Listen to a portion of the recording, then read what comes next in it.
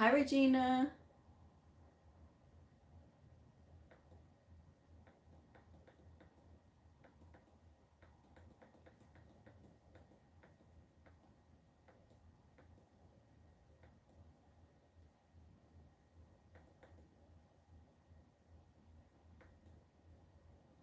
All right.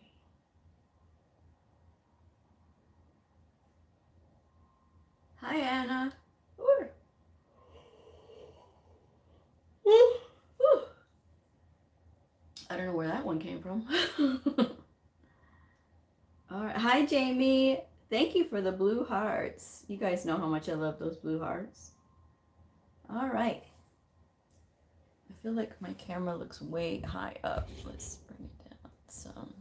Is that better?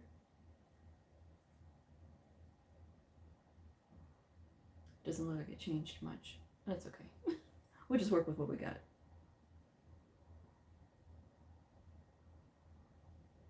As you can see all the sign back there anyway. All right.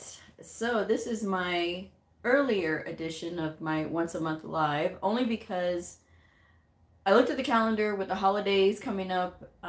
My usual fourth Friday of the month is going to fall, back to back on the holidays. So I said, okay, let me just run it a week ahead of time. So that way I can catch all of you and then, whatever for the holidays. So I will not be, of course, having shows for Thanksgiving and Christmas and New Year's. So don't be expecting a show on those days. Because you all should be doing whatever. But rest assured that I will have episodes on all the other days. So I do have a couple of topics to talk about tonight. I did have some really good questions that came in at the last minute, last couple of days. So I was like, I'll just go ahead and talk about a couple of these questions. But tonight's theme is supposed to be, do medical coders make the best patients? Or do they make really good patients? Because when you think about it, right, we're supposed to know what we're looking at when we see our own medical record. And thanks to the electronic medical record, we have access to our medical record at any time. So what do we do when we see things that don't quite make sense to us? How do we, prepare ourselves for that? So that's what I'm going to be talking about. Hi, Christina. Hi, Alicia. Thank you for joining me. All right, so let's go ahead and get into it. If you are brand new to my channel, welcome. I am Blue. I'm a medical coder. All right, it is Friday Night Live, and whatever question you have, you can leave them in the description box below. Not description box. In the chat box. I'm thinking description box. But in the chat box, you can leave your questions. If they're really general questions, I'll probably tell you to check out my videos, like how do I get started in medical coding? That's a big one. And I'll tell you to check out the videos. But if it's something that's related to the conversation tonight, be sure to put it in there. All right. Samantha says, hi, Blue. Love your channel. It's been so helpful to me. Oh, that's good. I'm so glad.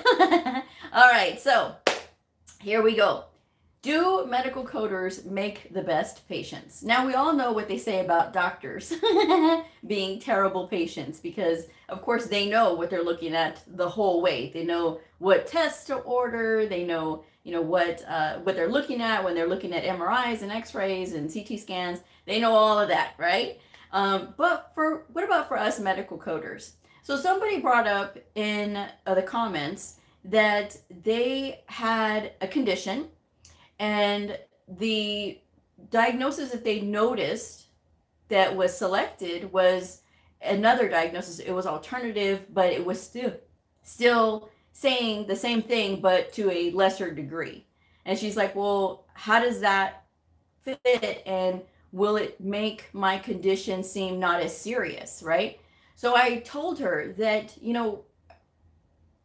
the medical coder is going to pick up what is there because, as we all know, if it's not documented, it didn't happen. We only select what is in the note itself. But sometimes when providers are selecting the codes, and it really all depends on that facility, because some facilities will depend on the provider to work with the electronic medical record, and they will have like billers to be able to do all the billing stuff. But when it comes down to the coding side, they really want the providers to handle that, which I think is ridiculous because that's not their job. That's why we have jobs. This is why we need to be good, because this is why we show our value and our worth when we know what we're doing, because we have to know what doctors know while never having gone to medical school. This is a very tall order, but it is not impossible. I will say that. So that's something for you all to keep in mind. It's not impossible to learn this stuff. It does take time. I am over a decade in, and trust me, I'm still learning. Sometimes I tell myself it would have just been easier to go to medical school at this point for everything that I have to know. But in the meantime, when you are looking at your own health record, and you can access it online if you have that. And then if you're looking at it and it doesn't look right, like the diagnosis that was selected is not what's documented, of course you can call the doctor's office and ask them to review your record again, because we're all patients, right? In my own situation, whenever I meet with the doctor and they ask me, well, what do you do? I tell them I am a medical coder. I always tell them that right away, because they'll know.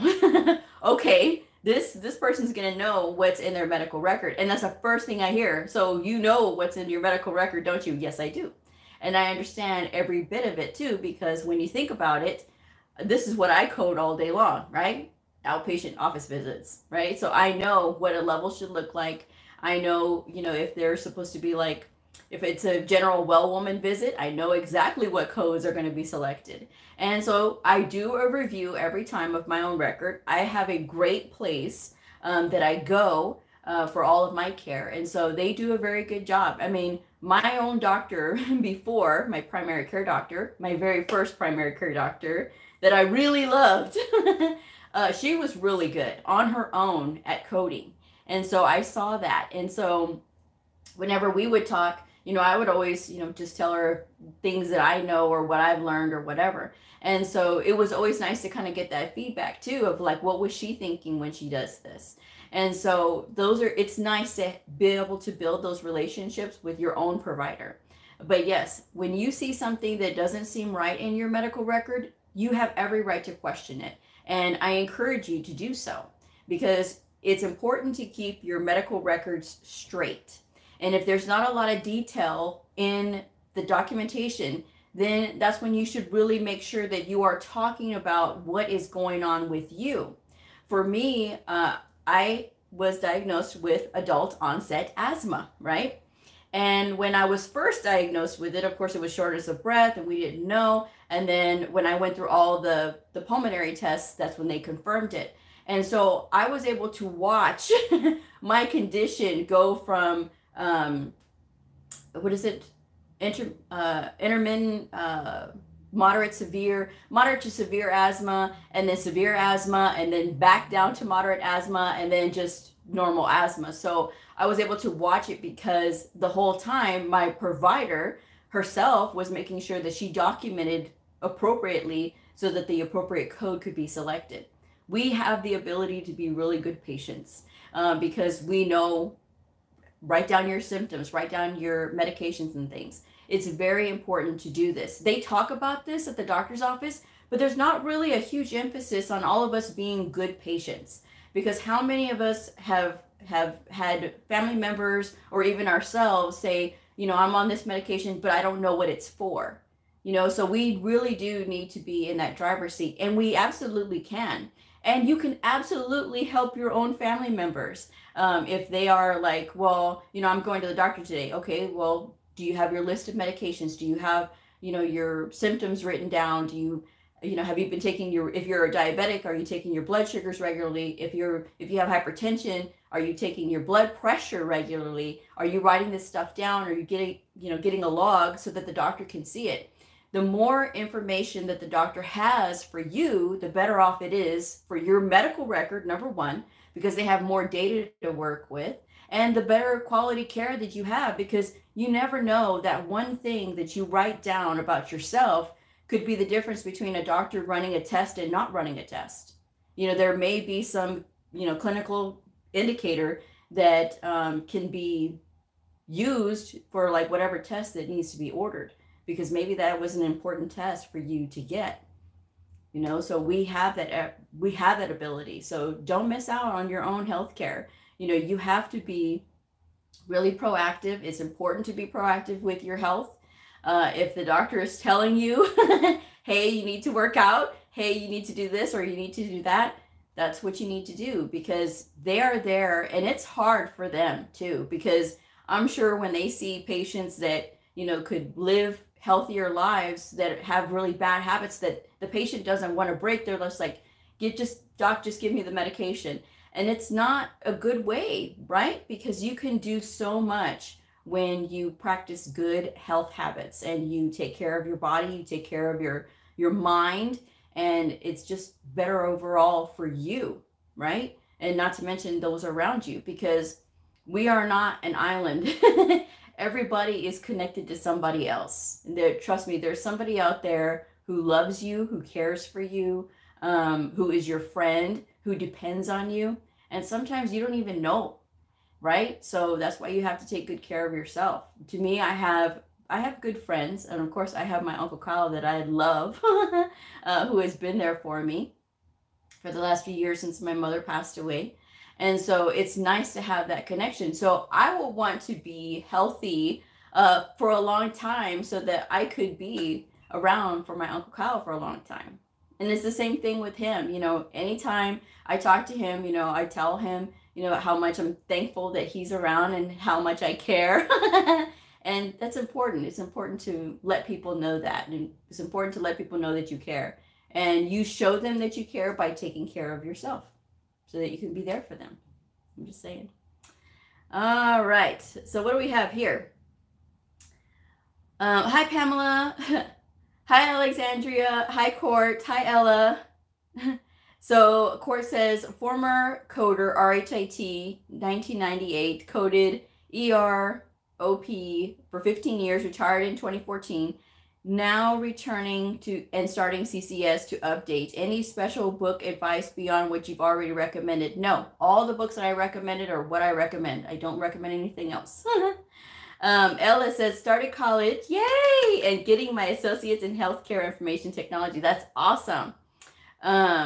Should we get both Optum and Ahima? No, you only need one or the other, and I recommend Optum. Alexandria says, I use my kids as motivation to stay healthy. Yes, that's a very good thing. Hi, Medina. Thank you for joining me. So yes, encourage your family members to write down like any medications that they have, and not just the medication, but write down the dosage, right? Because you never know if that doctor's going to need that information. And also if they're having to go in for any symptoms, like if they're not feeling well, how long has it been going on? Think about what we need to see when we're looking at documentation. And that's how you can prompt yourself or your family members to write down things, all right? If you fall and you break a wrist or something, what were you doing when you fell? So that way that external cause code can be in your medical record. So that way they have that detail. Because sometimes people will say, well, external causes are not important for documentation purposes. Incorrect. Even though for some states there's no requirement for external causes, it still needs to be there. And it's still in the interest of data, right? That we have these. I always talk about my example for the state of Colorado when there was a lot of, they couldn't figure out why there was a lot of spiral fractures happening in the state of Colorado. But when you think about Colorado, right, you think about skiing, and there's a lot of downhill skiing that happens. So when you have high velocity accidents, it causes the bone to spin around. And so that's why they had to do a whole campaign on safety, and they had to do all kinds of training. And there's all kinds of new developments for fracture care that came out of the state of Colorado because of those things. So that's why it's always important, because while it's not always required, it doesn't mean that we shouldn't push for that information to be there in the record. I'm just saying. Wings says, I find that when I take my kids to the doctor, I ask more questions about diagnosis and tests being ordered. Yes, Medina, paint the whole picture. Absolutely. And get detailed, because detail never hurt anybody. Okay, so the more detail we have, the better off. all the information the provider can work with. Because how many times have you seen a provider say, well, they're trying to get all of the information from the patient on how the condition happened or what else is going on? Because sometimes the patients just don't know. And if the patient doesn't know and the patient's kind of like, really like, I'm sick. Okay, well then what is wrong? When did this start? And those are the types of questions that these doctors have to work with. And if they have more information, they're able to make more informed decisions about what tests to order and what kinds of treatment plans that they can have for these patients. So we also can get into that driver's seat of being proactive with our medical records, right? So, and then the records of like teaching others around us, our family members, how to be more proactive with their care. I'm just saying. Alexandra says, I talked to my husband about going to the temp agency. Thanks to you, Bleu. You're welcome. And he said, that's a genius idea. I said, that's why I follow her and I'm on Patreon. Well, there you go. Because with the temp agency, there's some people who foo-foo the temp agency. I know, because I get the emails. People take the time to write me after I do a video trying to give you guys advice. They'll take the time to write me. And they'll send me messages saying, Bleu, I don't want to go to a temp agency. I want a real job. You think I didn't want a real job when I started? I did. I wanted to go out there and start working right away, but that's not the way that this industry works. And I learned that. So that's why I'm passing it along to you guys, because you guys can learn from what I went through so that you don't have to go through it. It makes it a little bit easier for you, but that's the thing. When you go to the temp agency, they're going to give you these assignments that will, because their job is to get you a job. If you are not making money, they are not making money. So that's why you want to make sure that you tell them, hey, I'm available for this assignment or that assignment or this type of assignment or that type of assignment, and I think sometimes people will think that I mean like day labor. It's not day labor, guys. We're technically trained, so that's not what I mean when I say Google the temp agencies for medical professionals in your area.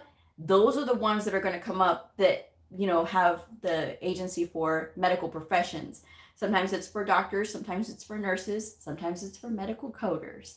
And with those medical coder assignments, they're typically long-term assignments or like short-term assignments. It's never for a day. Don't think about it as, oh, I'm just going to work for a day. These are typically like, months long.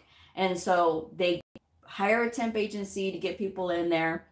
The employer is going to rely on the temp agency to go through the screening process, meaning that they want them to give them the test, the people the test. So that way, if they fail it, that hospital had nothing to do with that situation. That was a temp agency. So the temp agency can say, well, yes, you passed, or no, you didn't pass. So we need you to either study more or, learn a little bit more before you come back to us.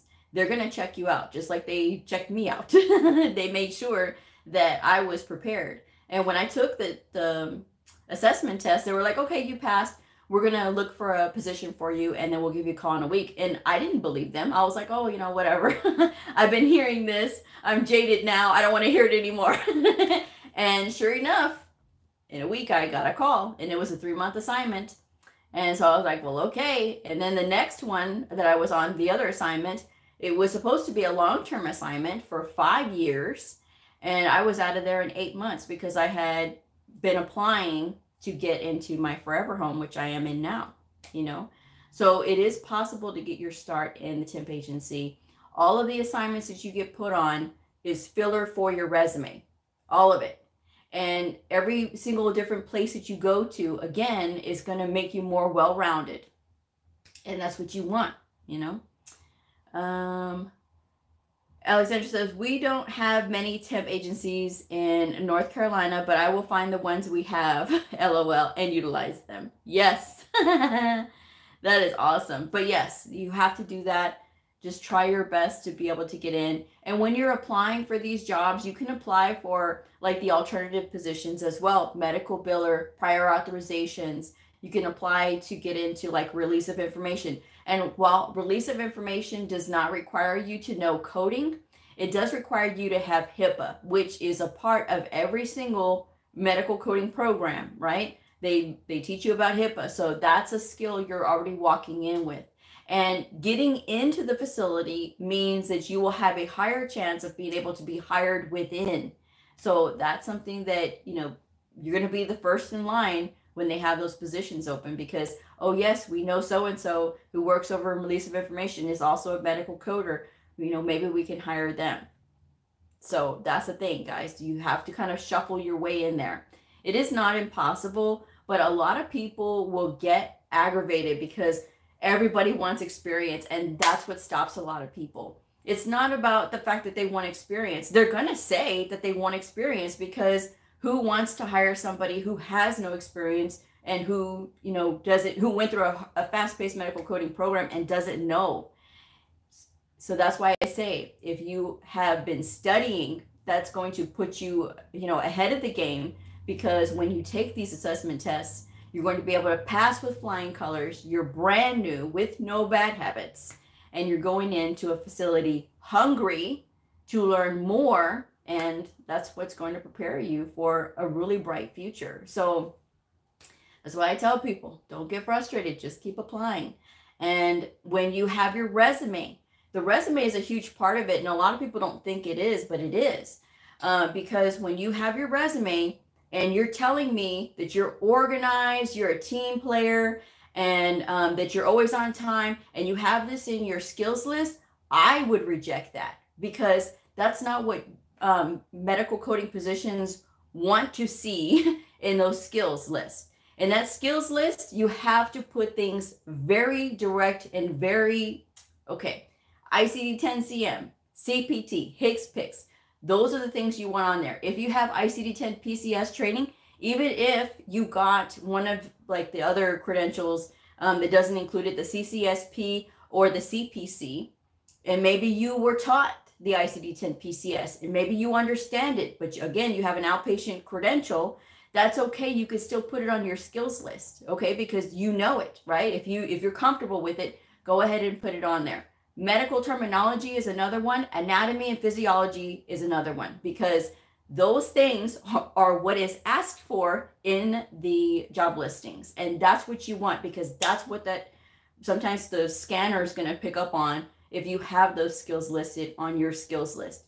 They don't care that you're organized. They don't care that you're friendly, that you're a team player, because everybody is, right? There's nothing more annoying than when I see that, you know, or when I see ICD-10. Sometimes I see ICD-10-CM/PCS. That's lazy. To me, I would reject that too, because, wow, Blue, that's mean. Think about this. We are very detailed. If you flip a number or a letter in a code, it's going to change the code completely. So that's why you want to make sure that you're very detailed, and each one needs to be on its own line. ICD-10-CM is different from ICD-10-PCS. They do not need to be on the same line. They need to be on two different lines. And if you have NCD, LCD edits on your skills list, take that off, because again, that's something that everybody knows, and it doesn't need to be on your skills list. Those other ones that I said are going to be your hard skills, and those are what needs to be there on your list. I'm just saying. Medina says, exactly, I started off as a biller and then got promoted to a coding position when I first started. That's awesome. Hi, Yolanda. Thank you for the blue hearts. Hi, Blue. When do you host the Zoom Q&A on Patreon this month? Tomorrow, or is it next Saturday? It's tomorrow, and I put out the reminder. I believe I set it for 5 o'clock. So you should have gotten a reminder. It should have posted. The reminder should have posted. Let me see. But it's at 3 p.m. Central Standard Time. It's 1 p.m. if you're on the Pacific Coast, and it is 4 p.m. if you, yeah, I did. The reminder posted already. So the Zoom link is there, Yolanda, and so that way, you know, you can just visit the Patreon page, and the reminder for the Zoom link is there. But yeah, so if you're on the East Coast, it's 4 p.m. Central Standard Time, it's 3 p.m. And on the Pacific Coast, It is 1 p.m. Tomorrow, Saturday. So Joanne says they have to train you on how to do things anyway, whether you're experienced or not. So it depends on what you put as your experience, what gets you noticed. There you go. So that's the thing, guys. And when you have exposure to different electronic medical records, that also goes on your skills list too. If you don't have any, that's okay, because they are always going to train you on their electronic medical record. Every facility is different. Even like with Epic. Epic is different for different places because not everybody has the same package for Epic. You know, some facilities have a smaller package, some have a bigger package. So it really all depends on that facility and what they're doing there. Okay, good. All right, so to answer some of these questions that some of the people were posting the last couple of days that I wanted to get to. All right, so this one, it says, "Hi, Blue. I'm currently studying medical terminology in preparation for the CPC through AAPC. I'm new to everything. I was recently job searching and found that in my area, there are positions open to pharmacy tech trainees. I have no idea if I would get in, but would it be worth my time to invest in order to have a step into the medical world? I do realize that it might take me a bit away from putting all of my effort into medical coding, which is why I am uncertain."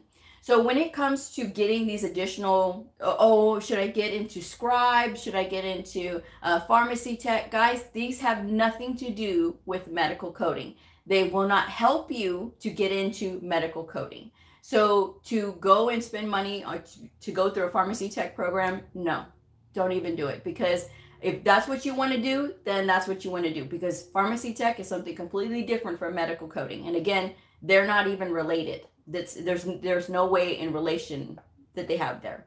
They're in the medical field, yes, but it's completely different. So no, I do not recommend getting scribe or doing pharmacy tech in addition to the medical coding. If you want to do medical coding, that's what you need to concentrate on, because that's where all your efforts should be going. There's a lot to pharmacy tech, but again, that has nothing to do with medical coding. So I do not recommend that. The other one is, what certification did you have to teach providers? So you actually don't have to be certified when you're performing provider education.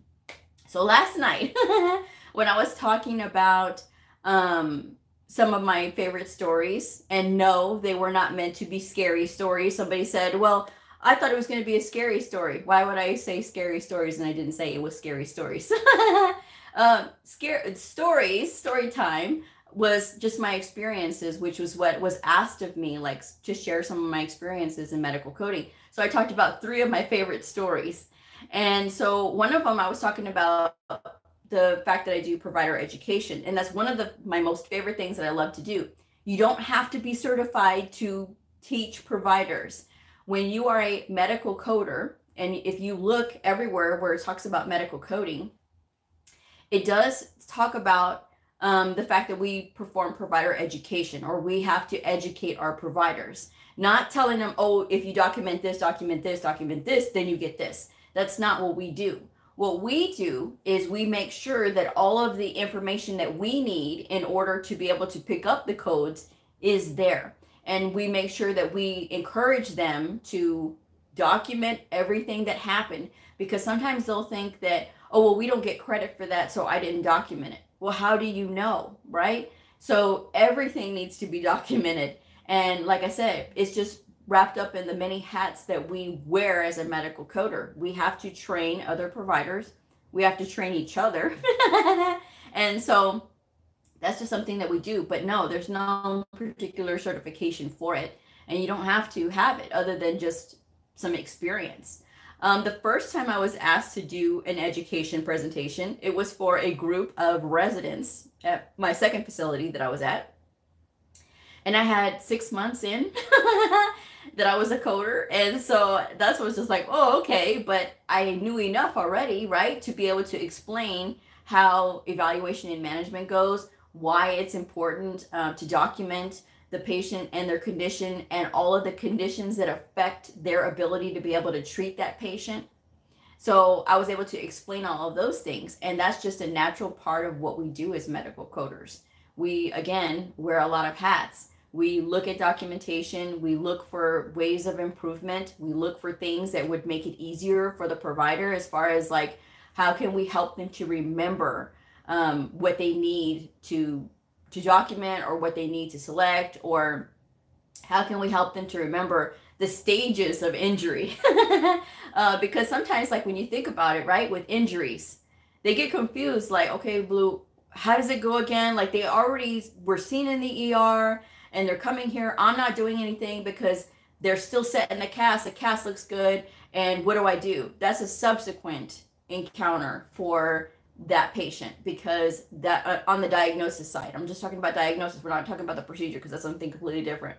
But when I'm talking about diagnosis, that's a subsequent, because that patient is no longer in the active phase. When we have that initial active phase, that A at the end, that means this is their first time receiving care, or maybe they're having to come back because like their fracture slipped out of place and they have to reset it again. That's still considered active treatment, because the patient is not yet in the healing phase. And so explaining that to them and then, like, you know, really going over it again and again, that helps them to remember. So those are things that we do as coders. So that's something that we all have to be prepared for. And that's another thing I get resistance of.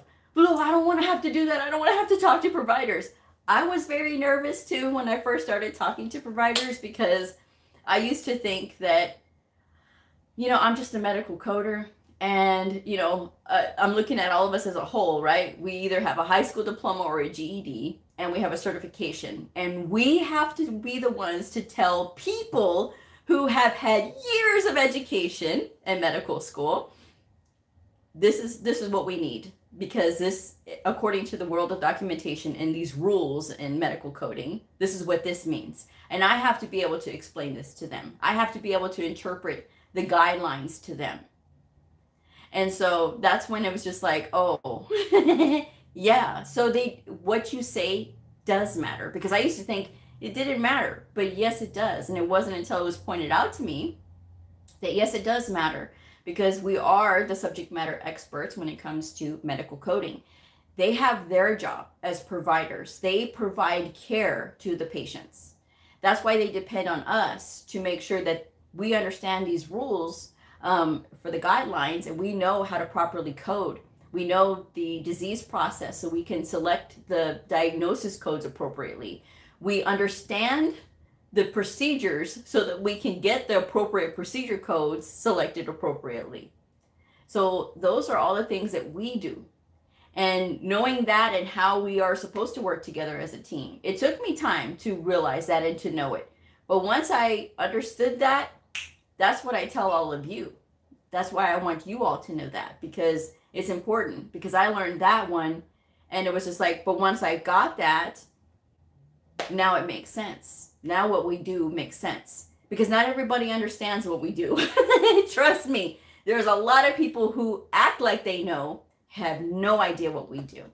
And so that's why we have to make it clear when we are in our position as medical coders, this is what we do. My providers understand the complexity of what I have to do, because one time I broke it all down to them. I said, this is what I do. So I started walking them through the entire process. And then by the time I was done walking them through the entire process of opening up the medical record, going through the list and sorting it, and then opening up the record and going through the record, selecting the codes, changing the codes, updating the record, closing it out, putting it in there and putting it in this other system, and then, you know, checking it off on my list. Once I was done explaining all that, I had a room full of open mouth, like, oh my gosh, I didn't know you did all that. And that's for one record. Now I imagine my quota, right? When I have to do 90 of these in a day, and some coders have to do 120. So again, why when I explain things, it's very important. And this is why I tell my providers, this is why it's very important, because we all have to work together. I want time to be able to look at your documentation, But the only way I'm going to be able to do that is if you make sure that you document everything. Because when there's something missing, I have to query you. And I don't like to query because it takes too much time. When you look at the anatomy of a query and how much time it takes, because you have to formulate that email or you have to formulate the form in order to be able to send it to them. So you have to think of how to say things and say it appropriately, because you don't want to lead. You want them to be able to have options, and you have to say it respectfully without, making it sound like you're demanding anything, or, without making it seem like, again, like you're leading, because that's not what you want to do. So you have to do all this. You have to submit it to them, and then you have to wait. Then you have to move on to the next record. And then when you move on to the next record, the next day you have to come back and see if they responded to that query. And if they didn't, you have to wait another day. And then by the time you know it, a whole week can go by. Well, meanwhile, you still have to keep going. And so I always say the anatomy of one query can be up to 1 hour, because by the time you get done with all that time, and that's one query, can suck up an entire hour. So while you may think, oh, it takes 2 minutes to do a query. Okay, but you still have to wait for that query to come back. And then you have to look at the documentation again to make sure that it's actually appropriate. Because how many times have we, as coders, queried, the query comes back responded to, and it's still not right. It's still missing something. Or the provider gets upset and just like, I don't understand what you want me to do. So now you got to go hunt them. You got to go track them down. You got to go talk to them. And while it's nice because I'm actually in the facility and I can see them every day, sometimes I have to go back there and chase them in their office, and sometimes they're with patients or they're up in the OR, and again I have to wait. So all of these things take time, and all for one thing. This is why I say it's very important to keep those queries to a minimum. And they like it when they don't have to get queried all the time. But sometimes we fall off and we have to be reminded. So, all right, what did I miss? Let's see. Alexandra says, yes, and thanks for sharing last night. Glass says, hi, Blue. I went to your website because I was trying to sign up for your personal one-on-one virtual tutoring, but I didn't see any times available. How can I book a time with you? Joanna says, rule number 1, if it's not documented, it didn't happen. Yes, the query process is time consuming. And a lot of people don't think about that, right? And so that's the thing I say. You've got to keep those queries to a minimum. But Glass, for your question about booking the times, so Patreon is Patreon. And I think that's where you meant that you went to, because I don't have a website.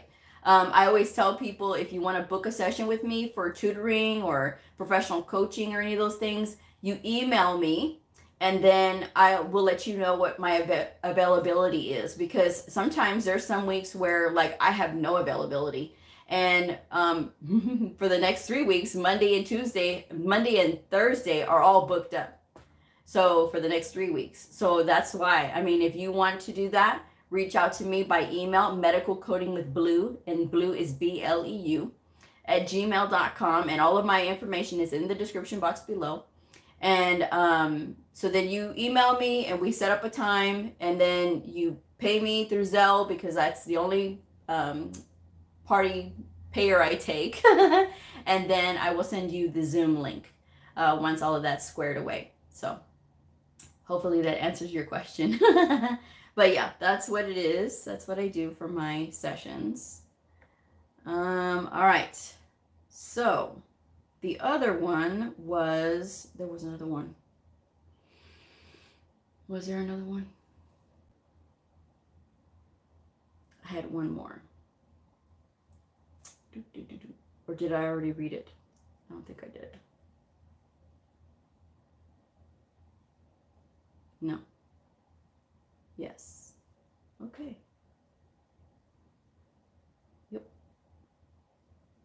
I'm looking back on my questions now because I thought I had one more question. Because, you know, sometimes people get upset with me when I don't answer questions right away.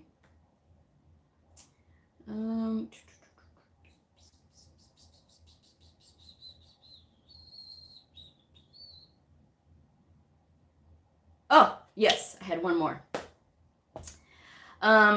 She says, thank you, Blue, for keeping it real. I'm a stay-at-home mom with no previous medical field background. I will be honest and say that I have thought about working from home, but only because I live in a rural area. I will definitely be making that 35-minute commute to get the internship/experience under my belt before looking for work remotely. Any advice for a stay-at-home mom newbie? So when it comes to like being brand new and you're a stay-at-home mom and this is why you want to do medical coding because you heard you can do this remotely and this is what you want to do because you want to be able to spend time with your kids. Children can be a distraction, especially when it comes to trying to concentrate on a record. Because once you get into that concentration mode of being in the medical record, it is very difficult when you have your concentration broken. Like if you have a child that is really small and they need your constant attention, that's what you need to be spending your time with, is your child, right? But you have to treat working at home like you would being at the office, meaning that you do need to get up, you do need to, fix yourself up as far as like, okay, you need to be ready to go. Because some people say, oh, it's the greatest thing. I get to roll out of bed. I don't even have to brush my teeth and I don't have to brush my hair and I could just sit down and do my work. Well, keep in mind that your brain gets into that frame of mind like, okay, we're not doing anything important because we didn't get up and do our normal routine that we would do if we're going to work. So this is why I say it's important to get up, get dressed like you would be going to the office. You never know, because sometimes for some places they want you to be camera ready because in case you get a call or you have to go to a meeting or whatever, you're going to be ready for that. But thinking that you can work from home and just to be with your kids and that's your sole focus, and especially if you tell the people that you're interviewing with, because they're going to ask you, why do you want to work remotely? And if you say, oh, well, I have small children at the house, you are not going to get a call. You're probably not going to get a call, I should say, because they're going to know that you're distracted. It's not that because you have children, it's because you've already admitted that you are going to be distracted. And yes, there are people out there who say, oh, well, I'm just going to start work and then I'm going to go run out and run an errand. I'm going to let my boss know and then I'm going to come back and be able to do whatever.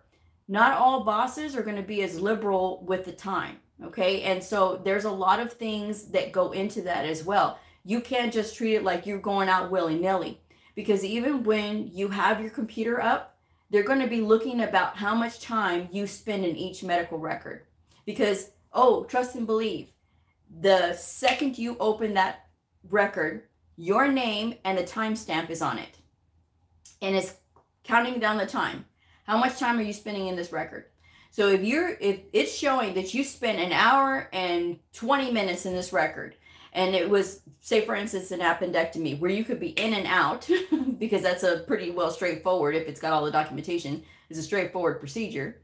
And you spend an hour and 20 minutes in it, they may say, well, why did you spend an hour and 20 minutes in there if it's just an appendectomy? What's going on? So they're going to know that either you walked away from your desk or you were doing something else that you weren't supposed to be doing. So that's the thing that you have to think about. A lot of people don't think about that. Oh, I can just pretend like I'm there, or I can use one of those little mouse mover things and it'll show that I'm online. Well, yeah, but when they go in, they audit, how long you've been in that record, what's going on here?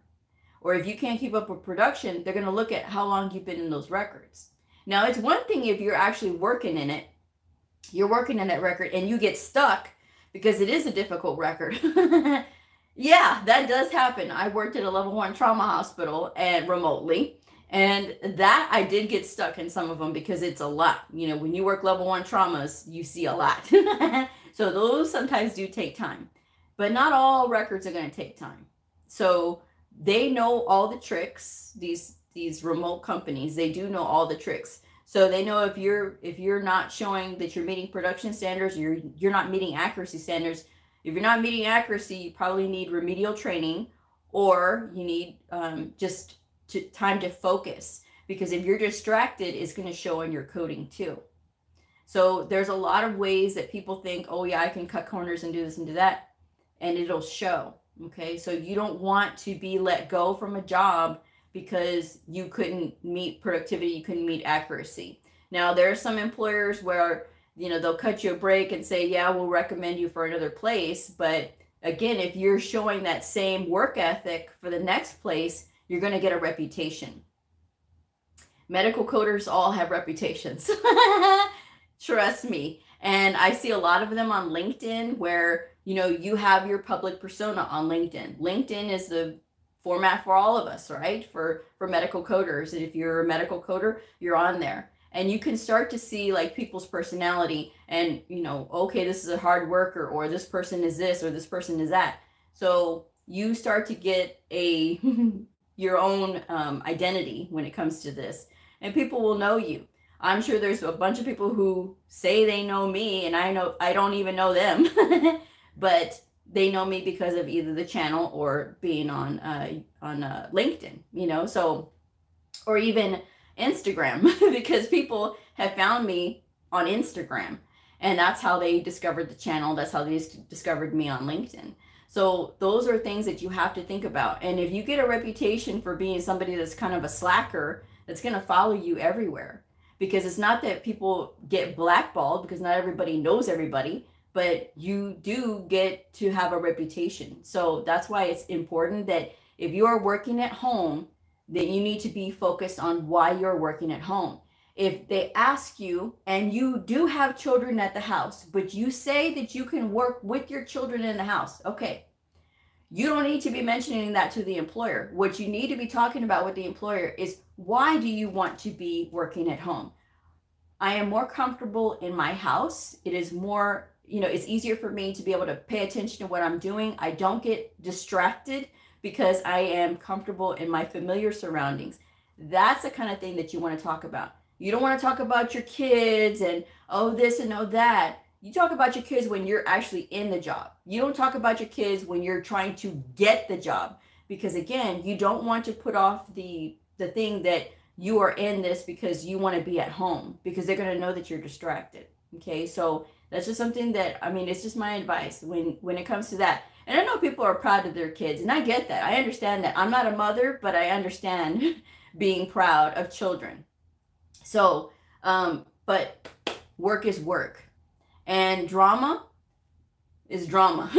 Not that kids are drama, but sometimes people will say, oh, well, you know, they'll talk about like their significant other, and that's why they're doing this and this and that kind of thing.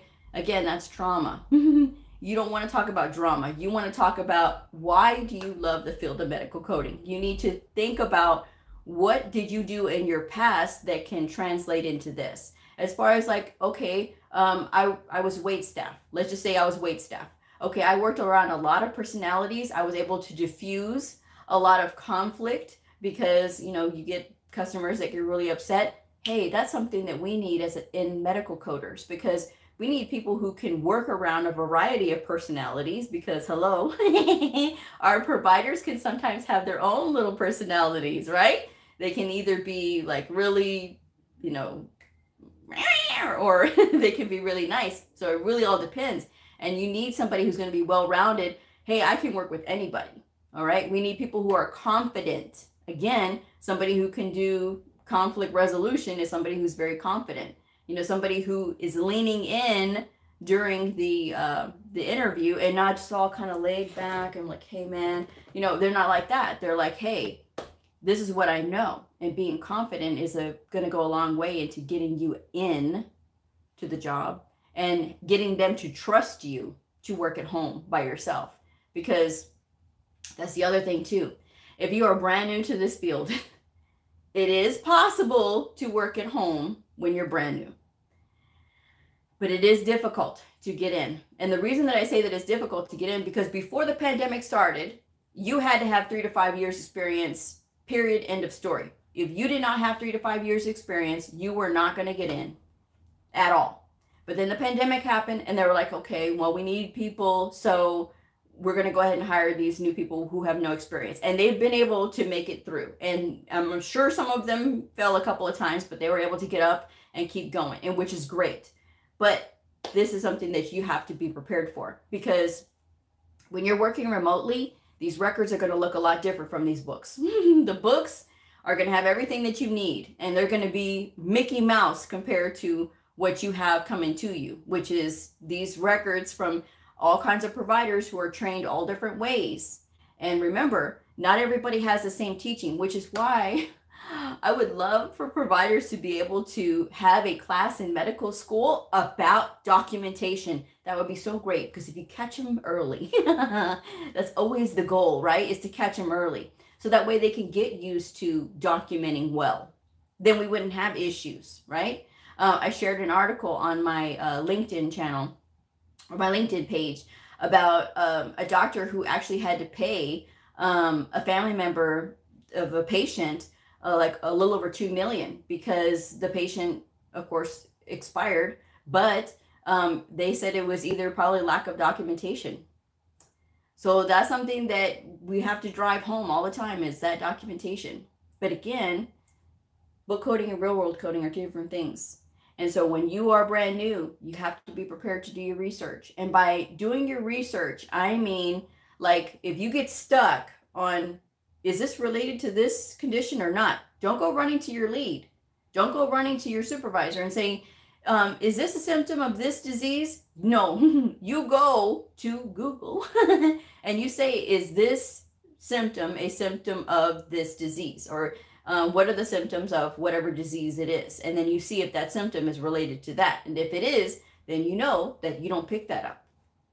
So those are things that you can do to make it easy for yourself, so that you're not running back and forth to people who have their jobs to do as well.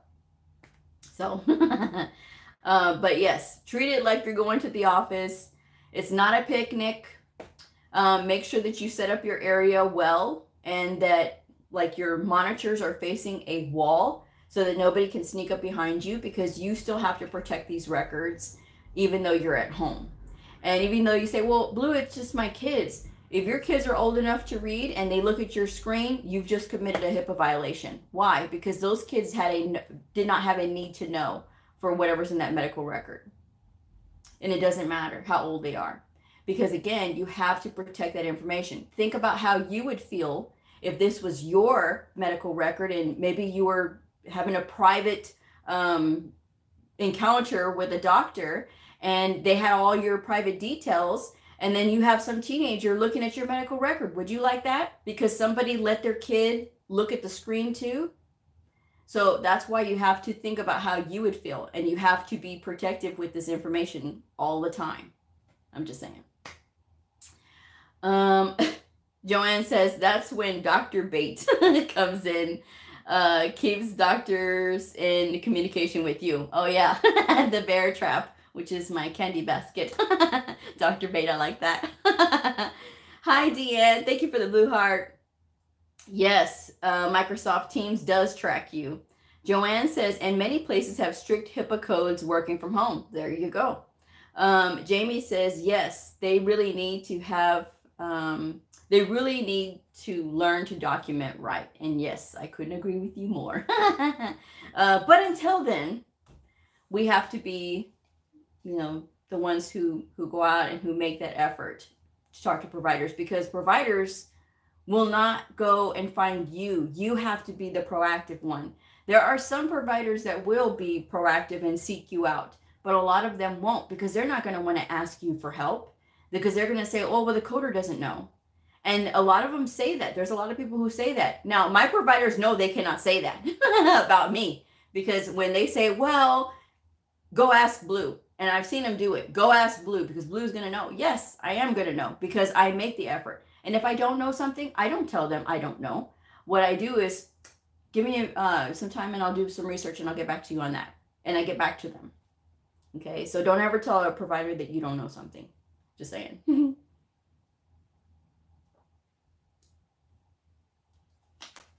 Yeah.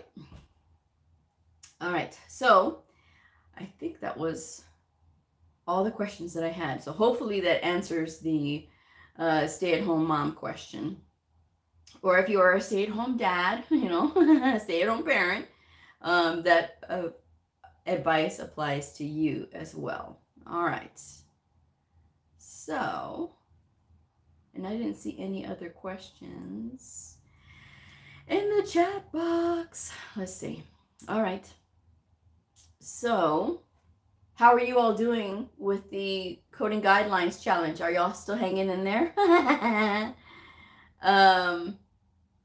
Court, did I not answer your question? I thought I did, which yes, I did. You can use either the Ahima books or the Optum books. And I know I said use the Optum books. That's just my advice anyway. So Court, you can use the Optum books. I would recommend those because I always recommend those. I don't recommend the Ahima books. I am all the way with Ahima. But when it comes to the books that you can use, I trust Optum because I don't know if you're using PCS, but if you are, the ICD-10 PCS book, it has exercises in the back, in Appendix M like in Mary, and in Appendix N like in Nancy, they have all of the answers. So that way you can go through this if you are studying for the CCS exam, the CCA exam, or the CIC exam. This book is the one that I recommend for PCS. I don't recommend any other publisher other than Optum because Optum has all of the quizzes in the back. It's got the answers and it gives you a really good workout. The whole book will be worked out if you go through all of those because there are hundreds of procedures to look up. And I do recommend going through every single one of them because when I studied for the CCS exam, the gold standard of medical coding credentials, and I passed it, but I have no inpatient medical coding experience, like actually being in the inpatient setting and coding through PCS. So I went through all of those procedures back there and I coded them all. And that was what gave me confidence to be prepared for the exam. So if you are sitting for that exam, this is the book that I recommend. I think it's the American Medical Association that makes their PCS book too as well. And they have the same quiz in their book. So just so you know, you can get that one as well. But I do recommend Optum. For the diagnosis book, the ICD-10 CM book, before every single chapter, there are examples of the codes and how they apply, and the explanation and all of the rationale as to, how they got to that. So before every single chapter, they do give you examples on how to use those codes. When you are studying, I recommend either working through, like covering up the answers and looking up the codes and see if you can get those codes yourself, or just reading it and reading the rationale as to why. But these are really good examples in here. They've got really good anatomy plates and everything else in here too as well. So I do recommend Optum. If y'all are asking me what books I recommend, this is not an ad, but I recommend Optum 360 coding books. I will always recommend Optum. If you've watched my channel for more than 5 minutes, you know that I love Optum. And only because they're just so comprehensive. There's a lot of good tips throughout the book. There's a lot of things in here that are not covered in a lot of other books. Some people say, well, I'm using the AMA version, I'm using the Ahima version, I'm using the AAPC version. And that's okay. If you want to use those, that's fine. But you're asking me what I know and what I trust, you Optum. All right. Yes, Optum is the best. Jamie, they call me and my coworker the coding and billing police. That's funny. Ilanda, I just read the coding guidelines for the 3rd time today. Yay! Hi, Heidi. Court, thanks. Optum just received them. Good. Joanne says, my coding school didn't teach us how to pull relevant information from the charts. This is why many years ago, so I hope they've corrected that uneducation. Well, I hope so too, because unfortunately there's a lot of bad programs like that don't teach. They just have everything online and they have modules and things like that, and then you're left to learn on your own. I tell people this all the time. We have to learn things on our own, and it doesn't matter what the schools said, because sometimes the schools will say, oh yeah, there's going to be a teacher for you, and then the student finds out that they have to wait weeks for their question to be answered. because that teacher has like 1,000 students they have to go through.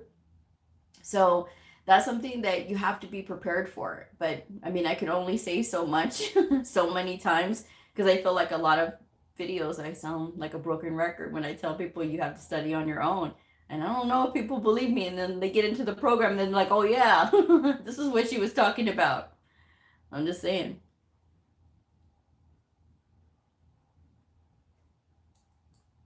But yeah, it's programs like that that don't teach about like abstracting diagnoses or procedures that really kind of make it difficult for the rest of us, you know, that are brand new when you're brand new, because that's what they think all medical coders are like when they go through these fast-paced medical coding programs. Because at the end of the day, these schools are a business. And sometimes the people that are like running the schools have never been a medical coder, some of them. They're just there to sell a program, and they don't know a whole lot. Because I know, because I'll see them ignorantly tell people, oh yes, you need the CPC and you need the CCS. Why? When the CCS covers what the CPC has and then some.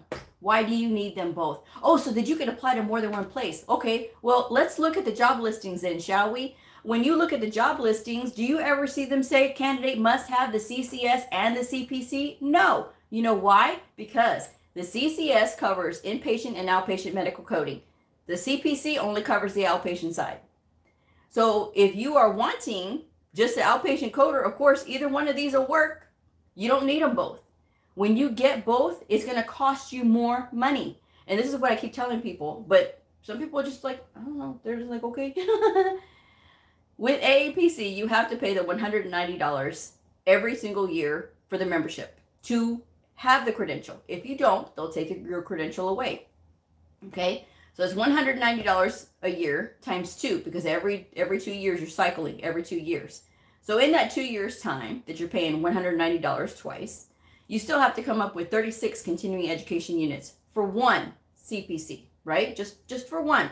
Now, if you get additional credentials, we're not talking about that right now, but for one, it's 36. With a HEMA, one medical coding certification, the CCS, CCA, CCSP, 20 for one. There's no membership fee that you have to pay. If you don't want to be a member, that's fine. AHIMA says, okay, but we're going to charge you a separate fee to report your CEUs, which is understandable. It's their administrative costs. Okay, but AAPC is $190 every single year. So these schools that are pushing you to sit for both, because I see them out there and it disgusts me, because why are you making people do this and they only need one? And they're trying to change their life. And a lot of times people don't know, like, what do I do? Which way do I go? You just need to pick one. But that CCS is the gold standard of medical coding credentials for a reason. It is the mastery of medical coding. And that says that you know both, that you've mastered both. The CCA says you have the entry-level competence. And it has the most domains tested of any medical coding certification. You know, yes, I know AAPC has all of theirs broken down into the different subjects in CPT. But it's really kind of counted as one domain, because it's all procedure coding, right? And then, of course, they have their other things that they test on. But the one who tests the most for entry-level people is the CCA. And again, that says you can code both inpatient and outpatient coding. So again, it's another heavyweight. All of the credentials are heavyweights. But it takes somebody who understands them, and not everybody understands them. So, and what they mean, right? So even these hiring folks, you know, they're just like, oh, you know, you need this and you need this. No, all you need is one. I'm just saying. Alexis says, did anyone study as hard with the guidelines by writing everything out through the course of study and the manual itself?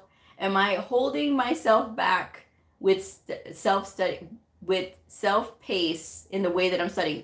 Let me answer that one in just a second, Alexis.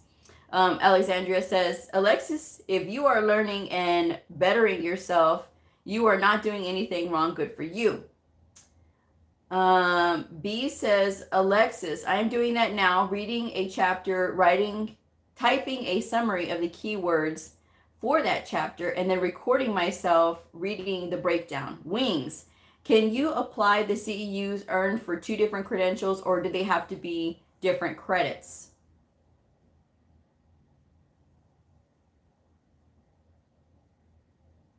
What's the challenge? Okay, B says, what's the challenge? So the challenge is, I issued this challenge at the beginning of the month in October. The beginning of the month of October, because the new 2023 guidelines came out, right? And it was to read the ICD-10 CM coding guidelines 4 times for the month of October. And I said, this comes out to a 1 time per week. And so while some people have been on track and they're going to do it, some people said, okay, Blue, well, I wasn't able to finish it in a week, so I guess I lost then. No, you keep reading. And if it takes you the whole month to read the guidelines once, it takes you the whole month to read the guidelines once. The point is that you're getting through the guidelines. And then if you can get through it a second time, that's even better. If you can get through it a third time, that's wonderful. If you can only get through it 3 times this month, that is fantastic.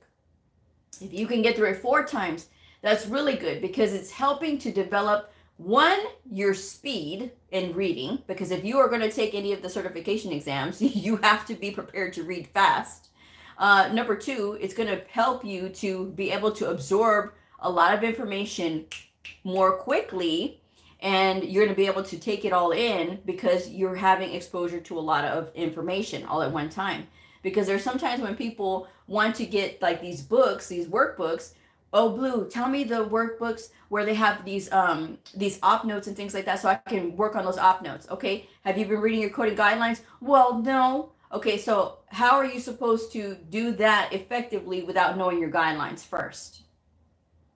You have to know your guidelines before you can start in on all that other stuff, because those guidelines are going to help you to know what codes to select in the sequence to put them in if you know the guidelines. You don't have to memorize them, which I'm going to get back to this comment here from Alexis. Writing things out. So some people were telling me that, Blue, I want to write it out. And I accept the challenge, but I want to write it out. Okay. So if you're writing it out, that's a lot of writing. That's a lot of writing. And yes, it's going to take a little bit longer. Is it good? Sure. But you may be burning yourself out if this is what you start to do. So what I said, if you want to write things down, that's great. But how about this? When you're going through the section, like say for instance, you're reading the coding guidelines from your book. It's like 36 pages, right? And so you break it down to about 5 pages per day. And in that 5 pages, you're reading about sepsis. So you decide, hey, I really want to make sure that the sepsis guidelines sticks in my brain. Let me write out the sepsis guidelines. So you write those out, but yet you continue to read the rest of the passages for those 5 pages that you have assigned yourself for the day. Okay, great. Well, now guess what? This means that you've got that part in your brain. You didn't write out the whole thing, but you wrote out the sepsis part. It's going to be a lot more familiar to you the second time you come back to it, right? Once you finish reading the guidelines for that week, and then you come back to it again, you won't have to write out the sepsis guidelines again. So maybe you decide to write out the guidelines about the facetious disorder. So you start writing that out, right? And you already know about the sepsis guidelines. You're writing up now about the facetious guidelines, right? For behavioral health, right? And so, okay, that's another one that you did. So you're just kind of like patchworking little ones to kind of like, okay, you're writing them out. It's helping to keep in your brain. And that way you can just study that way. That way you're not writing out the whole thing and you're still making progress, right? Because you may be gung-ho one day to write it all out. But once you start writing it, you're going to get physically tired because it does wear on you. But if you give yourself that break and you say, well, I'm going to write them out. I'm going to write out just a section and then I'm going to look at everything else. I'm going to read everything else. Or I'm going to write the diabetes guidelines, but I'm going to write it out over a couple of days because this is a lot for me to write out. That's okay too. So when you do stuff like that, it changes up how you're learning. You're not feeling bogged down. You're not feeling like you're not accomplishing something, because by the end of the week, you've written out, and if you pick one section to write out every day, if you want to write the stuff out, look how much writing you're going to have at the end of the week. All that stuff adds up. And then if you cycle through another week and you write down another set of the guidelines, another section of the guidelines, hey, that's even better. But don't work so hard where you're going to burn yourself out. That's the only thing that I'm recommending to you guys. Now, while I'll always recommend flashcards, it's a lot, and you don't have to memorize these. The goal of reading the guidelines is to get yourself worked into, okay, I'm seeing all this information. I'm able to process this information more efficiently because my brain is getting used to reading a lot more, and it's not just getting bogged down with, oh my gosh, I got to write all of these guidelines out. But if you want to write them out, that's okay. I will never discourage that. But what I will say is this: don't burn yourself out. So if you want to write down a section at a time, that's a much more attainable goal. And I think it's much more easier for you on your body that you're not going to get so tired and you're not going to resist the guidelines. It's going to be just a little bit more and a little bit more. And it's making you a tougher coder. I'm telling you, knowing these guidelines. Somebody commented that she extended the challenge to her coworkers to read the coding guidelines, and she's gotten through it 1.5 times already. And now her coworkers are coming to her instead of reading the coding guidelines because they know she knows the guidelines. So what I would say in that situation is, okay, I'm doing the guidelines challenge. You can do the guidelines challenge too. I'm just saying. So, you know, that's something that, you know, you could do, because once you start reading these, nobody can take that from you. Nobody. And if you don't have the latest book, if you have only the 2022 book, which has last year's guidelines in it, and you don't have the 2023 book, that's okay, because you could still go to cms.gov and download the ICD-10 CM Coding Guidelines 2023. Now, do not ask me for the specific link, because this is the part where I'm going to tell you this is where we need to learn to do our research. You can go to Google, you can type in CMS, ICD-10 CM Coding Guidelines 2023. And that PDF will pop up so that you can download it for free. And then you can read them. Now, it's 115 pages or so, the downloaded online version. But it's only because of the font size. Don't get scared on the size. And you can break it up into, you know, however much you want to read in a day. If you want to read 10 pages per day, obviously, it's going to take you a little over 10 days to go through those coding guidelines. So that would mean that you're going to go through the guidelines like 3 times in the month of October. That's okay. That's still going to be good. And I still say that's great. If you even made it through 1 time, that's still great. Because, again, my channel is to build stronger medical coders. And the way that you become strong in medical coding, know those guidelines. Then nobody can mess with you. Not even an auditor who has years of experience can mess with you if you know your coding guidelines. If you can say, well, no, wait a second. Because even veteran coders are guilty of not reading their coding guidelines every year. And some of them forget. And some of them just kind of get complacent, right? Complacent with the guidelines and what they know instead of refreshing every year. So this is how people say, oh, we've always done it this way. That's a dangerous thing to say in medical coding because things change every year. So that's why you have to read your coding guidelines. Well, Blue, I've gone to those seminars where they talk about the updates for the latest coding guidelines. But did you read the coding guidelines? Well, no, but I went to the okay. Going through an update class where they talk about the updates for the guidelines is one thing. Reading the coding guidelines is another. And trust me, it will make a lot more sense rather than getting the Cliff's Notes version. Anybody can get the Cliff's Notes version from the internet. Anybody. But actually reading the fresh set of guidelines is going to go a long way for you. Be a lot easier. All right. So let's see. Let's see. Uh-oh, what did I miss?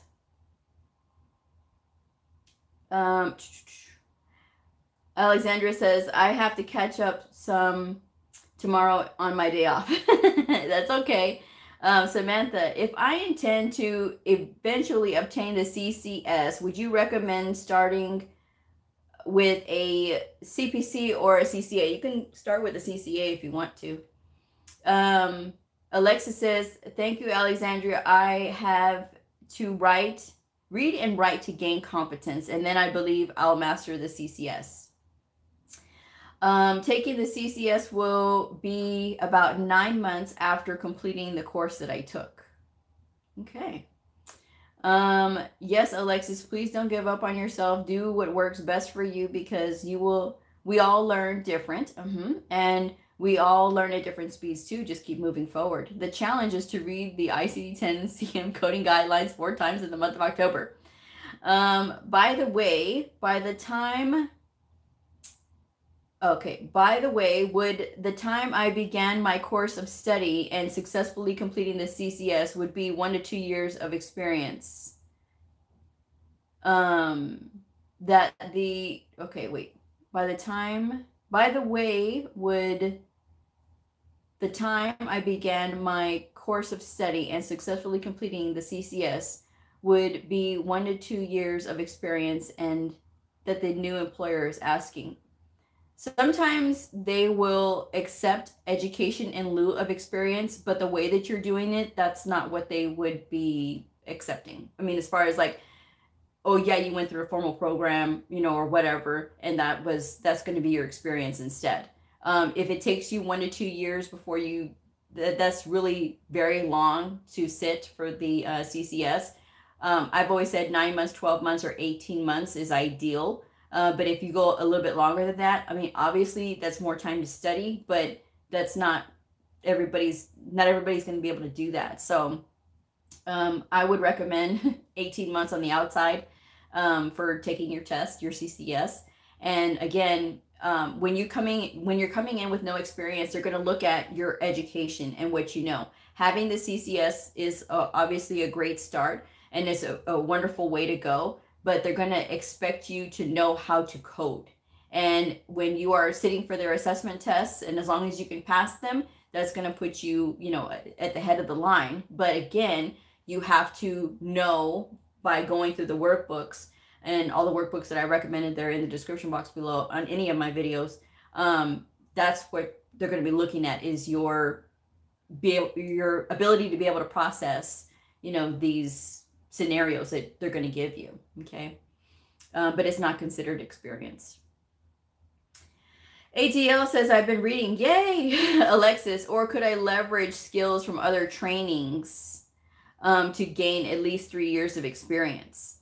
Alexandra says, usually not, Alexis. The employers want real life experience, but you can put the skills that you've learned on your new resume along with your education. Court, I'm reading the ICD-10 CM coding guidelines now. Reminds me of ICD-9 guidelines, some similarities. Smith, my name is BLEU. Thanks, Blue. I'm going to try this. I need to new, I guess, do new biller encoder training.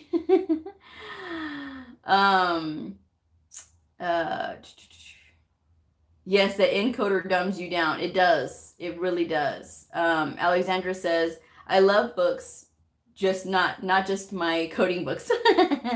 Mahogany, thank you so much for sharing pertinent info. Alexandra, Bleu has great videos and experience and resumes, etc. I'm just no expert. Trust me, this took years of experience, and even I still say that I have a lot to learn. I still have a lot to learn. I'm just saying, you know. Because if it's one thing that coding will do to you, is it will humble you.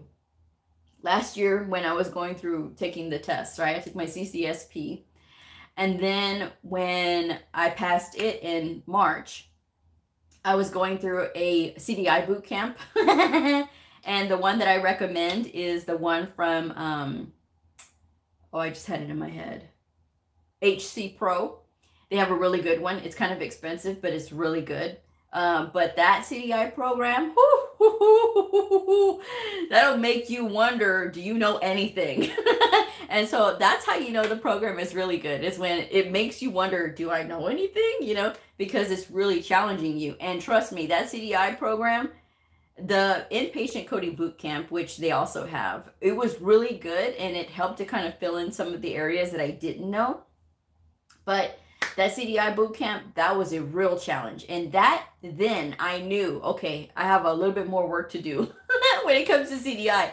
CDI is not fooling around. right? And the gold standard of CDI credentials is through ACTIS. That's the Association for Clinical Documentation Improvement Specialists.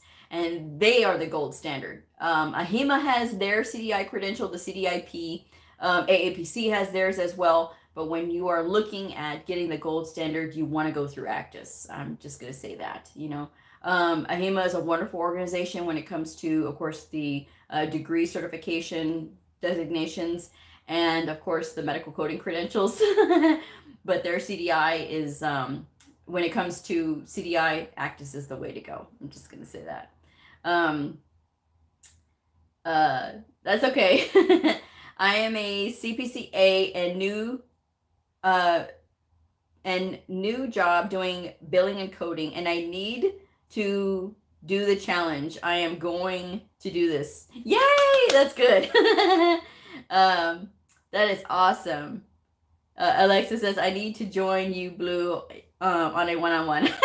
Well, like I said, if you want to book an appointment right now, the fee for one-on-ones, for either tutoring or professional coaching, or if you just like, hey, Bleu, I just don't know where to go, you know, as far as like career-wise, that's professional coaching. Right now, the fee is $35 an hour. So if you're interested in that, let me know. Just email me and we can set up a session. But that's that. If you want to join my Patreon channel, Patreon has a lot of exercises for coding. That's where I do all of my coding stuff there. Because when I tried to do it here on YouTube, it doesn't get a very, like it doesn't get a response. Like nobody watches. And it's just like all that work. So I put it all on my Patreon channel. Now, Patreon, I do have once a month study hall.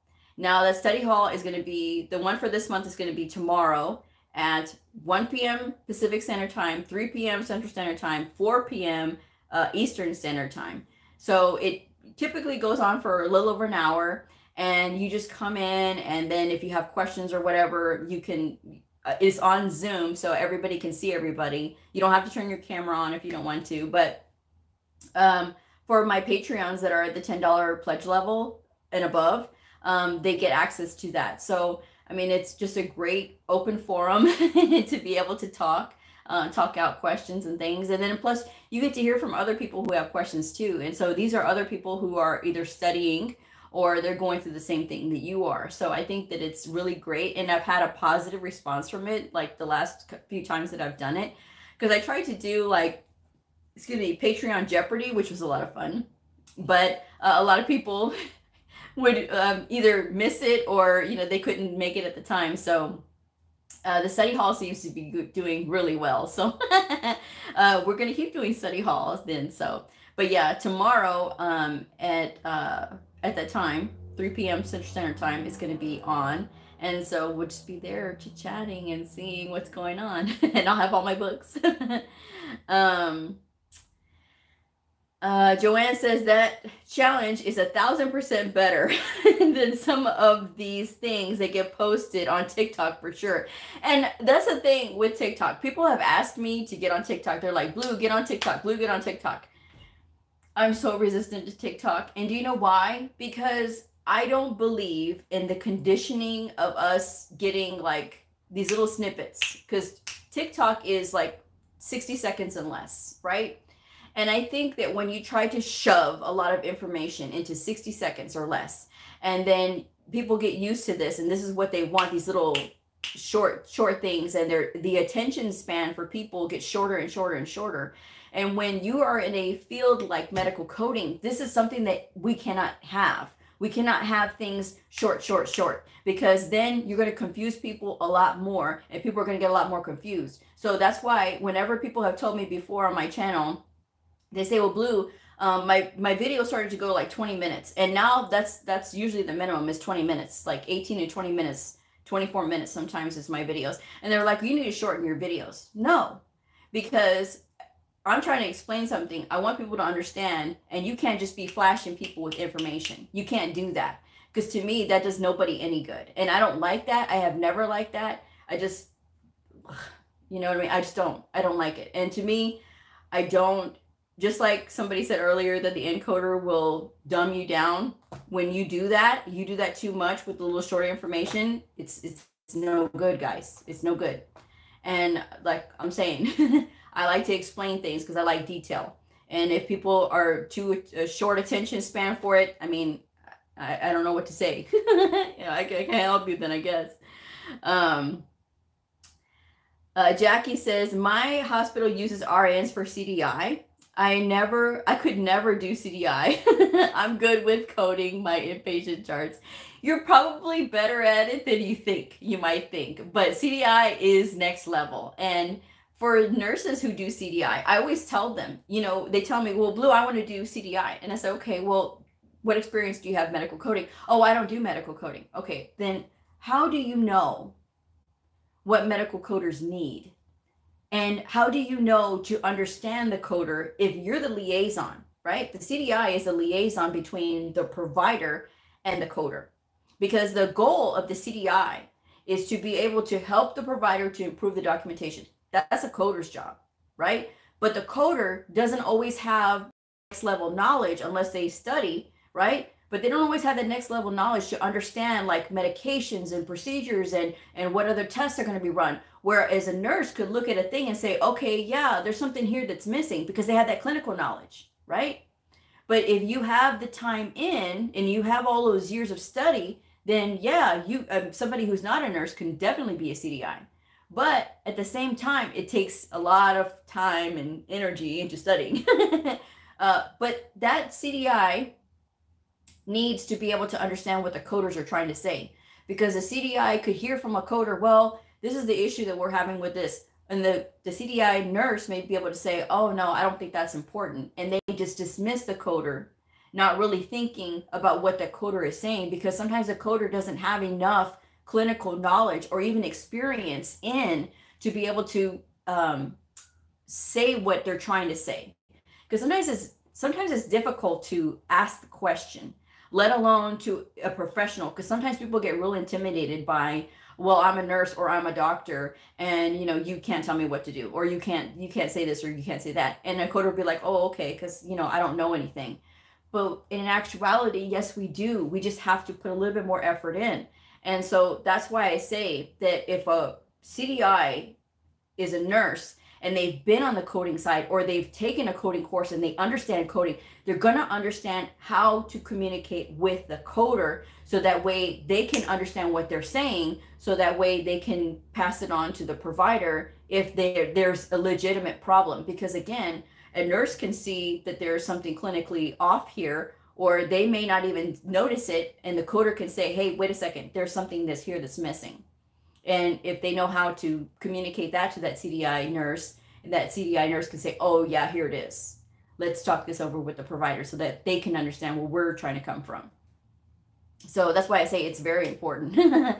But yeah, you can, it just takes a little bit more effort because CDI is nothing to play with, and it is next level. It'll make you think for sure. Let's see. But inpatient coding is also another beast. I will say that. My hat's off to you, Jackie. Alexandra says, I downloaded and printed the new guidelines so I can read them on my time. There you go. Samantha, I agree. On TikTok. I feel like I'm watching people's attention spans grow shorter and shorter. That's exactly what I was trying to say. That is so true. And I cannot. That's why I was like, no, I'm going to leave my videos. As long as I leave my videos, I'm going to keep doing my videos like I've been doing them, because I feel like it's like trying to I know I'm shouting into the wind sometimes with some of these things. And I really thought that you guys weren't going to take me seriously with this coding guidelines challenge. And then when I see so many people that are like, yes, Blue, I want to do this. I'm doing this. I'm like, yes, I'm actually getting through to people. So I know it's actually working. So I'm going to continue to be myself when it comes to this. But yes, absolutely. The attention span is just getting shorter and shorter. Don't let it happen, people. Don't let it happen. Just keep doing things the old-fashioned way, with books and reading and studying and listening.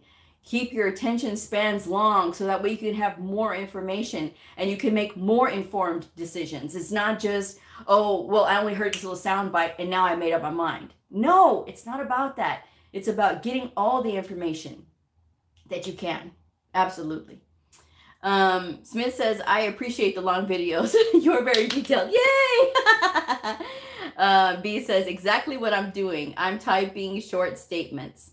Alexandra says, taking notes while reading is how I have always learned more complicated concepts.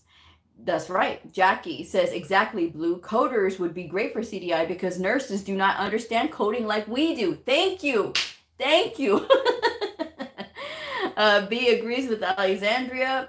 Court says, CDI gold standard course is which course? The one from HC Pro. You type in HC, H like in Henry, C like in cat, Pro, Pro. And you'll see the website come up, and they have a bunch of different boot camps. Now, here's the thing. These boot camps are expensive, and they're only 60 days access, and that's it. So if you are going to go for a boot camp, you better be feet in, because it will go. That time will just be flying by. And I went through 2 of those boot camps. I went through the inpatient coding boot camp, which was good because I already had inpatient coding knowledge, but I didn't have like the full thing. So that kind of filled in some of those gaps. That was good. But that CDI course, oh yes. And the course is modeled after ACTIS. So that's the course that you want. But again, you only get 60 days, and they mean it. 60 days. That's all you get. Alexis says, okay, a once a month payment without having to join another self-paced program. I'm all I'm all in on Blue on Patreon. Yay! Alexandria, great, Alexis. I'm on Blue's Patreon too. She gives us so many great homework assignments. Oh, good. I'm so glad. Because I try to like keep it, I try to keep it different. Like I try to make sure that I cover everything, like CPT coding, ICD-10 CM coding, and ICD-10 PCS coding. And so when I do the once a month lives on Zoom, it's a really good time. Like if you had any questions, although I did catch myself, I flubbed up on one. There's one I was like, I don't know what the heck I was doing, because I was reviewing it again, and I said, oh no, I'm gonna have to explain myself, Lucy, because it was really bad. But I was like, you know what? This is what happens when you write stuff out, and then you come back and look at it later. You're just like, what was I thinking? You know, so it was an EGD one, so it should have been an esophagoscopy. I get confused on how to say it, but whatever. But that's what it should have been. I was like, oh, but anyway, I'm human. It happens, you know, what are we gonna do? So, but yeah, but that's what I try to do on Patreon. And Patreon, all just so you guys know, transparency here, all the funds that I raise on Patreon go to my education. And so I am not a believer in student loans. I have never believed in student loans for anything. And so I've always said that if you're going to continue your education, either have your employer pay for it or you pay for it out of pocket. Yes, I know we're having this whole thing with the student loan things and stuff like that, but I have seen too many things about what student loans do to people. And no, I have always been resistant to student loans, and I will always be resistant to student loans as much as I can. So that's why I say what I make on Patreon, it goes right into my education and for paying for books or whatever. And so that's really important too. This year I did not go to conference, which I would have normally gone to conference, but I didn't go this year, but I will go next year. It's going to be in Baltimore next year. So if you are interested in going to the AHIMA annual national conference, it will be in Baltimore next year in October. So be looking forward to that. This will be my second time going to Baltimore. My schedule has been crazy as of late, so that's why I didn't go this year. And it's a really good way to network if you are interested in going to these conferences. And why do you go? You go because you can earn a lot of continuing education units, and especially if you need to earn more of them, you can earn them all in one sitting. It is a great place to meet amazing nerds because we're all really nerds at the end of the day. And when you go there, you know, you meet all kinds of wonderful people. I have met 3 wonderful ladies since I've been going to conference, and we meet up for conference every year, but of course we didn't meet up this year. We haven't met up in the last few years because of the pandemic and stuff, But you know, next year I will be seeing one of the ladies, Leah, and so I'll be very excited for that. So yes, I agree. I don't like TikTok for learning either. Medina says, me either. Student loans are a scam. They are. They are, you know.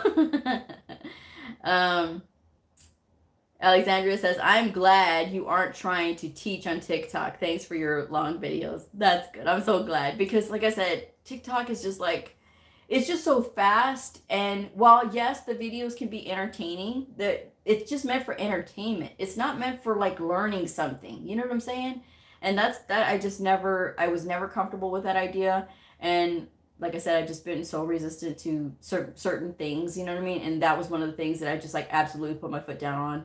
And even like when the pandemic started and everybody's like, oh my gosh, everybody's on TikTok, and you know, you can really expose your, you know, channel to a lot of people and grow. You know, the channel's growing. I mean, I'm hitting a growth spurt again. And we're at 21,000. We're creeping up to 22,000 here pretty soon. So I'm excited about that. I'm thankful to you guys for all of your support and, you know, following the channel and watching the videos. And I'm glad that my tough love can reach some people. Sometimes it doesn't, you know, but I think to the people that it does, I think it's more of those people. And I think it's helped a lot more people than it's annoyed some, you know. But for those people that it has helped, you know, it means a lot. It means a lot when I get those emails from people and they say that, you know, they're able to have this new career and, you know, they listened to my advice and they were able to get their first job. I love those. And like, I've cried on some of those emails that I get. I won't read them on air because, you know, it chokes me up when I see those, because that's a difference in somebody's life. It literally is. And when you have that, when people tell you that you did that, you know, that means a lot, because this isn't just like a one-time thing. This is like for your career. People have 20 and 30-year careers out of this, you know, and so that's a lot.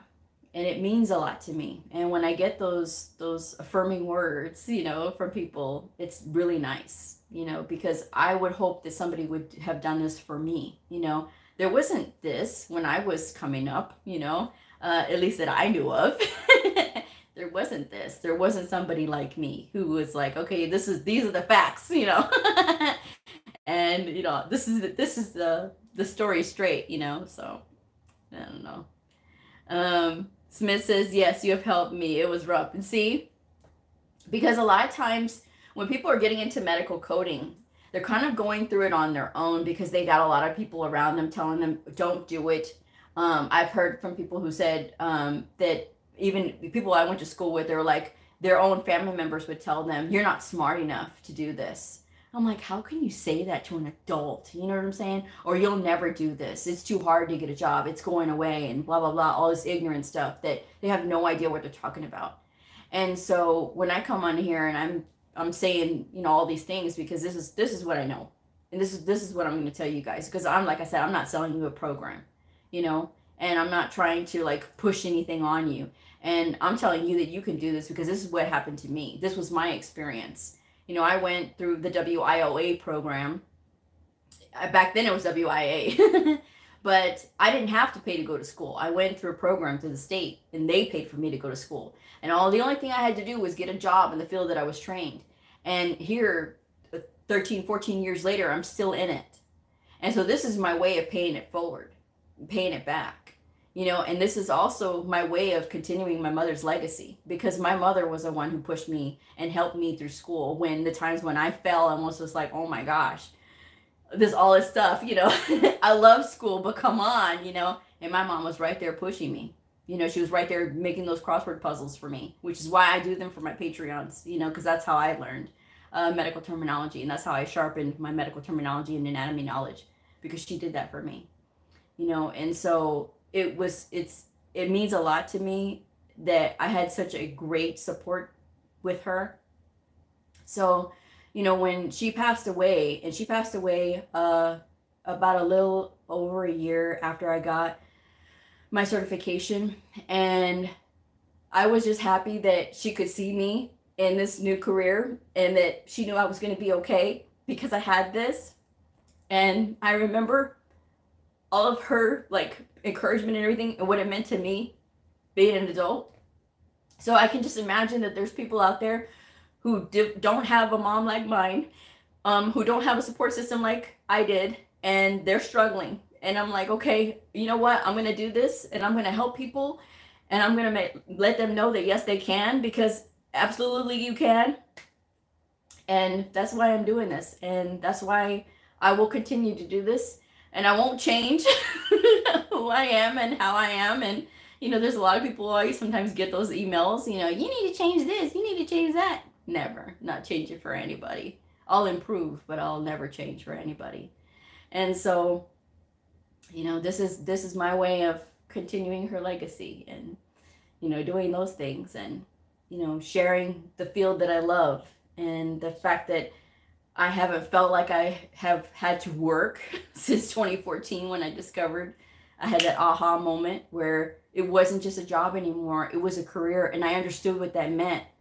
So that's where it's like, okay, we can do this. And then in 2018 was when I started the channel, and that was just like, okay, here we go, you know. And so now it's just a part of what I do. It is a part of what I do. Smith says, yes, ma'am. Me and my husband are both CPCAs, and we have heard it all. Medina says, Blue, you are blessed to be a blessing. I love that. Smith says, she is very proud of you, and she's right there with you. You are truly a blessing. I appreciate that. Sarah says, I'm here for your tough love. It's very motivating. I have been in the coding field for 8 years now, and I need a guidelines refresher. Yay! Tania says, you are right. You and my hubby are my only support system. Oh, there you go. That is awesome. I like when I hear that spouses are people's support system as well, because you know, that's not always the case, you know. And so when I see that, that's really awesome. That is really awesome. And I like that. I like to see that, because it's hard enough on us to learn this stuff, but to have people around that are like, hey, you can do this, you can do this, that's really good, instead of the opposite, you know, which sometimes does happen, unfortunately, to some. But like I said, it's fun. And, you know, the guidelines challenge is a guidelines challenge. I'm glad that people have gotten into it. I'm so glad to hear that, because again, we got to keep those attention spans long. And building that knowledge is not an overnight thing. It takes time. And so if it's taking you time to read those guidelines, it's okay. Not everybody's a fast reader, but you're going to be a faster reader by the end of the month had you gone through the whole guidelines. You know, even going through the guidelines once and then going through it again, and then pushing yourself to keep going through it. Because like I said, the more you go through it, the more it's going to become familiar. You don't have to memorize it, but you'll see it. And then when you do, oh, okay, it'll be like your brain's going to recall, hey, no, I saw something in the guidelines, and you're going to be able to flip right to the guidelines and know that it's in there. I'm just saying. All right, guys. So we have already been on here almost 2 hours. So I'm going to try to close this before 2 hours, because I do hear it. Blah, your show went 2 hours. Well, I mean, there's other YouTubers that they go a long time too. One of the other YouTubers I like to watch, he has a channel called Think Like a Horse, Rick. He used to be a police officer, and he was in the military and things like that. He talks a lot of common sense stuff. He's like me, but a man, you know. And but he's just like really like, you guys think that I'm blunt. Oh, I trust me, I am like Minnie Mouse when it comes to this guy, Rick. But he has like really long shows. Like you see him, like his shows, and he's like, guys, I'm not supposed to go this long. So I'm just saying, at least I'm not that bad, because his shows go on for like 3 or 4 hours, you know. Sometimes I'll listen to him like during the day. I'll turn him on, and I'll just be working, and I'll be sitting there cracking up, because some of the stuff that he comes out with, I'm like, man. And I know my shows get like that too, especially when it goes long like this, but you know. Smith says, so I probably shouldn't read out of my 2021, just download the 2023. Yes, download the 2023 because those are the most latest and greatest updated guidelines. You know, those 2021s are not going to help you, especially if you need to know the stuff now. Alexandria says, I wish I hadn't jumped on the student loan bandwagon years ago, but it did help at the time with my family and me in school and working. But it stinks now paying them back. Well, yeah. But yes, Smith, download the ICD-10-CM coding guidelines from the CMS website. Definitely, because they're the latest and greatest. Alexander says, yes, we are all nerds. Yes, we are. But, yeah.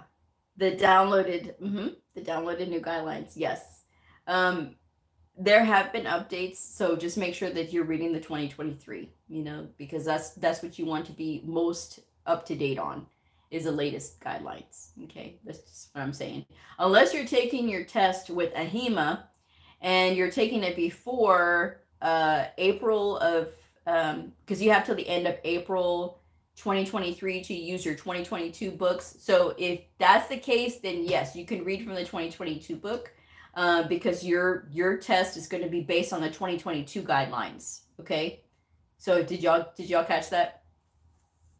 If you are taking your test with AHIMA before May, so like by the end of April of 2023, your test is going to be covering the 2022 guidelines. So yes, you want to read the 2022 guidelines, but if you plan to take the test after May, because once May 1st hits, that's when they upload the new test based on the 2023 guidelines. That's when you want to make sure that you're reading the appropriate guidelines. Okay, so I'm just saying. Smith says, oh, that's good.